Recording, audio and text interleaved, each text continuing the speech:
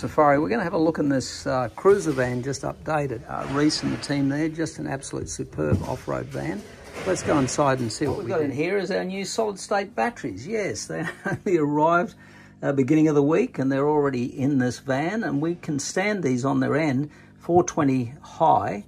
Most of the seats in most of the vans start at about 430 and go to 520.